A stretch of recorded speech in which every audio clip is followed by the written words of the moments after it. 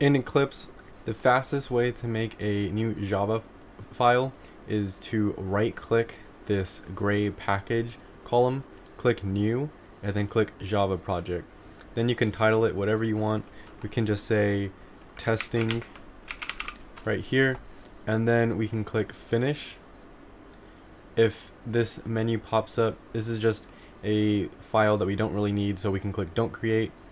And after we do that, we can click this drop down arrow and then right click the src folder, click new, click package, title whatever the package you want.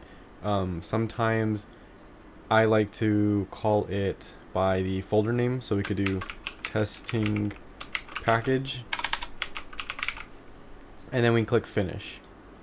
After this, we are going to right click the package and we can click new, and then all of these lower things are things you can create.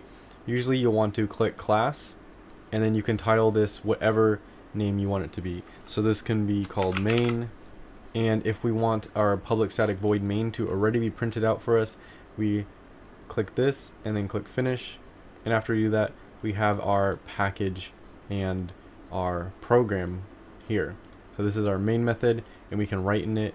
If we didn't click the main method, so if we made a class and we just made a main method without clicking this, it would make a method or a class without the method in it.